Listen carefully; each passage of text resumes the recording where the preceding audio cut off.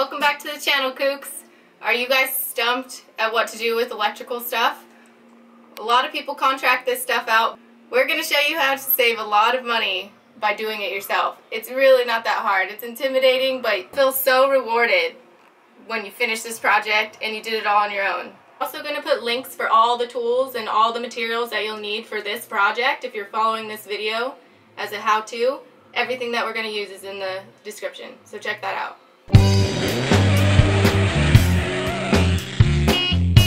So step number one is going to be decide where you want all your wires to go, where your battery bank's going to be, all that stuff. So we've decided where ours is going to be. Now we're kind of picking places where we're going to wire. So right now we're working on the fan.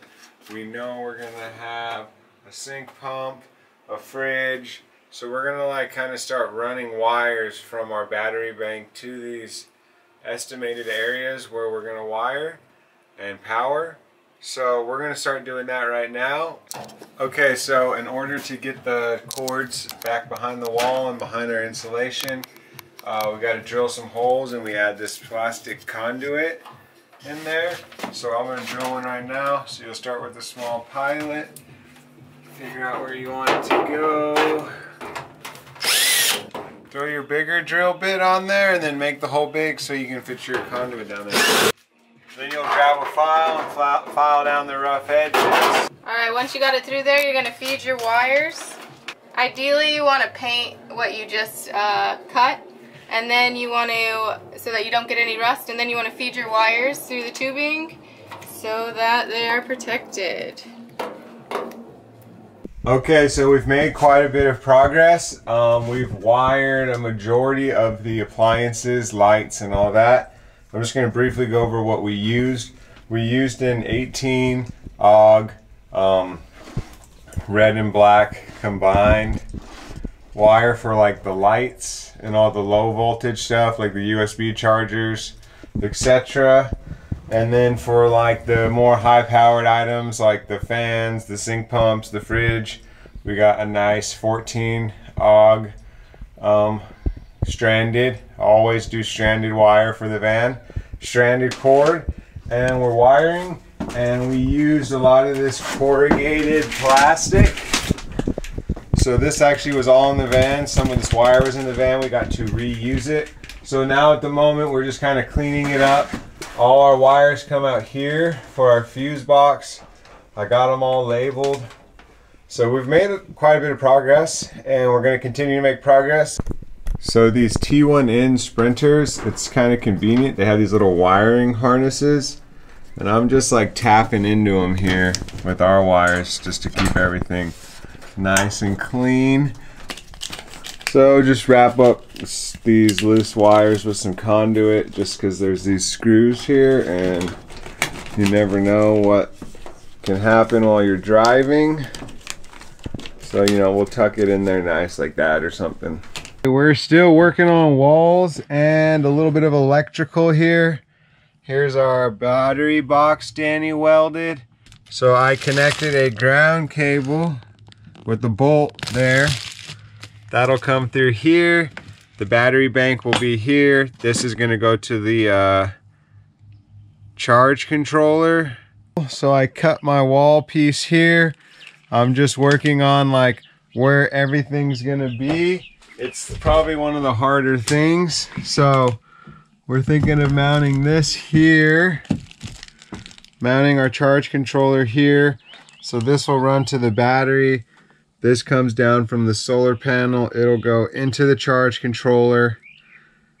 Yeah, and this is one of the longer processes to just kind of decide where everything's going to go, because it changes and you don't quite know. So you just have to kind of commit. Same kind of with the sink and all, and the pump and all that. So yeah, we're gonna just put this here, put the fuse box there next to it, and we're gonna put this wall on. So you'll notice we've been at different phases of the van as this video has progressed, because the electrical, just the way the job is, it's not just like a one and done type thing. There's a lot. It's one of actually the first things you will do in the van once it's gutted is run some wires for your van. So you saw us doing that earlier. One thing before you start is you're going to want either a wiring diagram or some type of idea of what accessories you want. Lights, a refrigerator. If you need to charge electronics, we usually go with a battery inverter for that situation. It's a lot easier than doing a whole different wiring scheme for everything else. So you need to know where all that's going to go, and when you do decide, you're going to have to run wires to each individual location, and you're always going to have them all meet at one area. So like all the wires come from all over the van, and then they kind of funnel down this plastic conduit, and then they come down here where a fuse box will live. So you notice we have tape. So what you do is you label all your wires, and then you kind of just have them sticking out where they're gonna live. So once you have this done, I mean, this is step one, then you put your insulation on.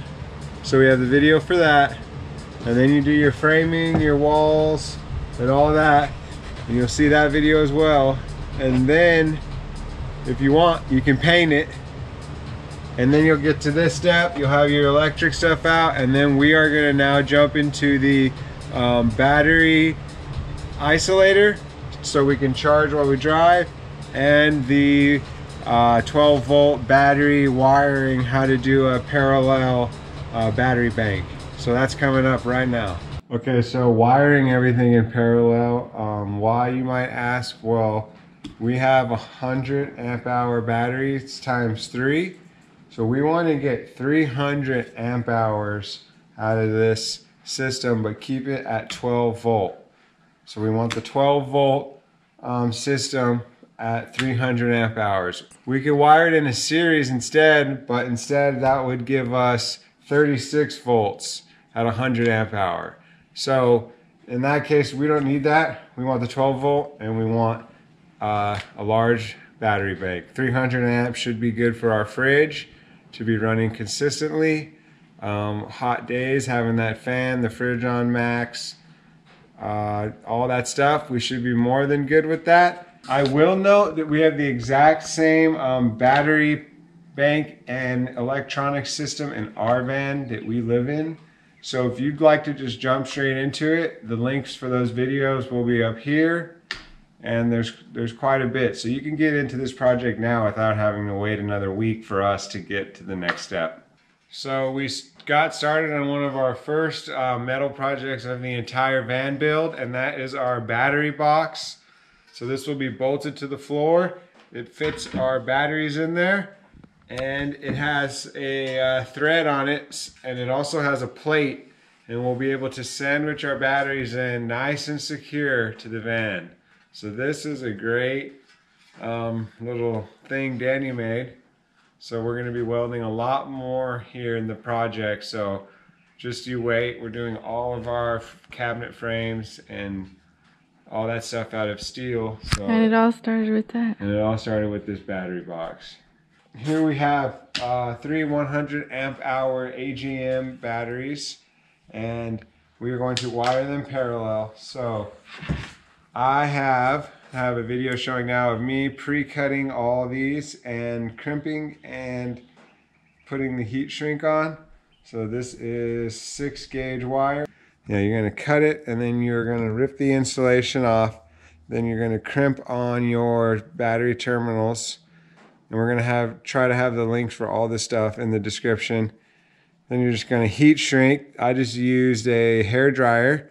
And then you're going to just, each individual one, I'm not going to do it now, but you're just going to chain each terminal together with these pre-cuts.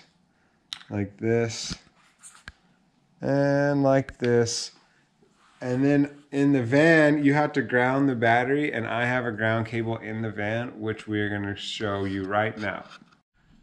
Here is the ground for the van, and it goes into, and I drilled a hole in the body of the van. I sanded it very well I basically had the grinder, I got it down to metal, and then I made a connection to the van via a terminal in and a nut and bolt and washer. So I have a really solid connection on there with a lock washer and a nylock lock on the, or not a nylock, a normal metal nut on the back. And once we put the batteries in, we'll test that ground connection. I'll show you how to do it, and that will be in the next video as well. Alright, so now we are wiring our battery isolator. I'm using some extra cord that came with the van, and we're under the van. There was a pre-existing hole. I'm running this 6-aught cord, and I'm just putting this plastic conduit around it, and now I'm just working my way towards the battery from the middle of the van over here. So you saw me under the van running this wire. It is our battery isolator. So I have an inline fuse on here. I believe it is a 40 amp fuse, and that goes from here underneath the van, and I will show you where it comes out and hooks into the battery and how. Alright, here we have the battery Doctor 12 volt 150 amp battery isolator, and that just is going, I'm going to put some tape here and just tape it right there with some nice tape, some double-sided tape. And what I have coming out of it is some more thick 6-gauge wire, the battery terminal there. That is going to connect to my power, and this here is my ground, and I will ground that to the van via one of these bolts here, this one here. So I'm going to ground the system, the battery isolator, to the bolt, and I will power via the battery terminal here. The battery wire here, it comes from the isolator, and this goes to the battery. This one goes under the car. You saw me in a last episode underneath running the wire. That comes up here. If you saw that blue light just turned off, that just meant that it basically kicked off the charging. I don't remember the voltage, it's about 12.9 or something it kicks off. And I turned my lights on just to get that process to happen faster. So there's a blue light, it'll turn on and it should turn off. If it doesn't turn off, it's still like charging. You gotta give it some time and it will eventually kick off. Turn your lights on or turn your radio on to speed that process up. But yeah, battery isolator success. The ground is just right there, and that runs off the unit. Thanks always for watching. I hope all this was helpful. Thank you for the comments in the past videos. It really helped us jump to these videos and address everything we need to address, so keep it coming. Like and subscribe if you like the videos. Give it a thumbs up, and we will be dropping the videos every Sunday. So next Sunday we are going to be jumping into a whole new topic. We're going to be working on putting together all of our cabinetry. So we're going to be welding some cabinet frames, and we're excited to get into this. This is something new for us, so tune in and we'll have that next Sunday.